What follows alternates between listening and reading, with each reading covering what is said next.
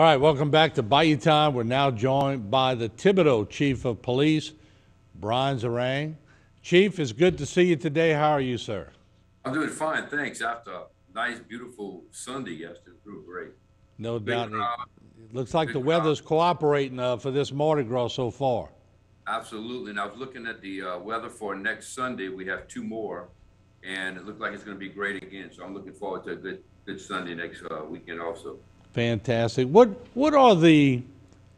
I'm so familiar with the routes in Terrebonne Parish naturally because I rode so many years. But what are some of the routes in Thibodaux? Are they pretty easy to manage, or do you have any tricky spots that they're hard for the floats to make turns? Or what do y'all do? I know it's pretty big in Thibodaux also. Right. And that was one of the things we had to look at is how these floats can negotiate through town. What route would be the easiest for us, resources and manpower. So now we have everyone starting at Nichols. They leave from the university and they proceed from Afton on to Audubon, Audubon to Menard, take a left on Menard, and they'll run Menard Street all the way down to Canal, making a right on Canal, and then making a left on 2nd Street, proceed downtown and make the toast is done at the City Hall, right across the street from the old courthouse. Then it proceeds, continues on 2nd Street up to LA1 for a short distance, and then makes that left onto Jackson Street.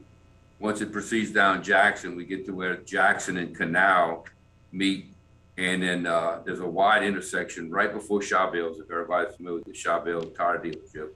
And they'll make a turn there, come back up a short piece, and then make a right onto Gerald T. Pelche. Run that all the way down to South Acadia to Bayou Lane, take a left on Bayou Lane, which will put us passing right next to Pelche Park.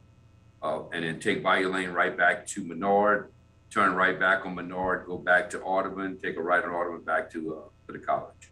Let me ask you, Chief, as far as, because I know here in Terrebonne Parish, there's a couple of people that every year got to test the police, got to make sure that they get the police's attention, and sometimes it's short-lived, but sometimes it's serious. They have weapons on them and things of that nature, and trying to make a name for themselves or differentiate themselves from people, and I'll call it a gang because that's what it seems to be. But you've been having some pretty interesting characters in Thibodaux, and I know y'all look for hot spots and do different things. Maybe you could tell us what y'all do. We do, and a lot of it is gathering intelligence, picking up intel that we're hearing, and monitoring what the streets saying. And we know the hot areas. You know, after all the years of policing, you know some of the areas that you have to watch more than others. But like I said, for the most part, we had no issues. My first Mardi Gras chief, if you remember, I had a double shooting. Thank God no one was killed or seriously injured. But that was my first Mardi Gras. And after that, you know, it's been pretty peaceful. And you know, you're gonna have your fights. Again, when alcohol is involved in anything, people get a little hot-headed. You have those little bursts here and there. But for the most part, everybody gets along and just enjoys the scenery, enjoys the great day and spending time with family.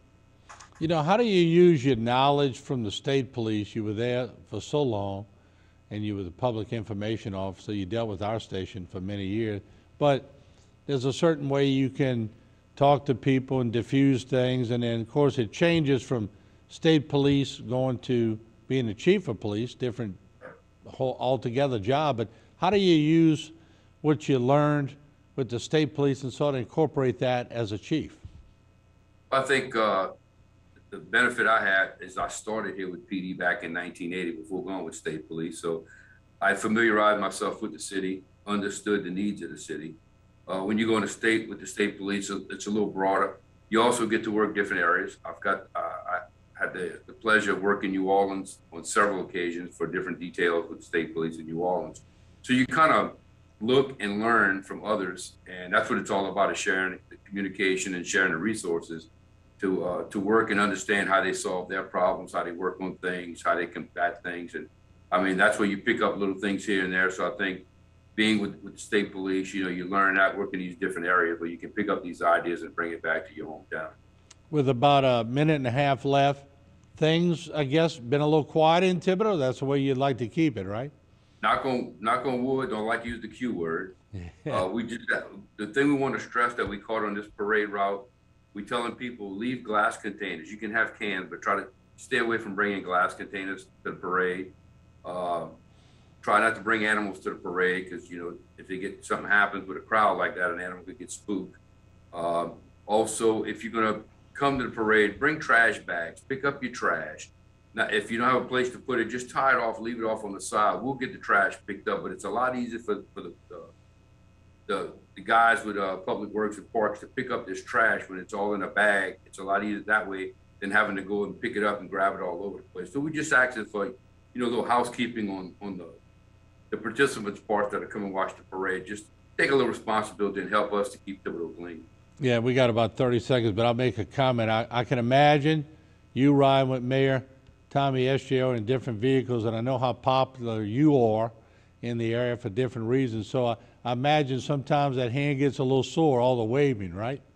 It does, but that's what it's all about. I mean, it's serving the public, and that's what it's all about. Just, you know, working with the people of the community, and you got a lot of people, new faces. I saw this parade route. You know, a lot of new faces, which we figured we'd have with parades not going on in some parts of the bayous and stuff. So I just want to thank everyone for doing their part to make it a safe parade weekend so far. So I'm hoping the next weekend is the same thing. All right, Chief. Thank you so much, and thank you for what y'all do and the police do. We appreciate it.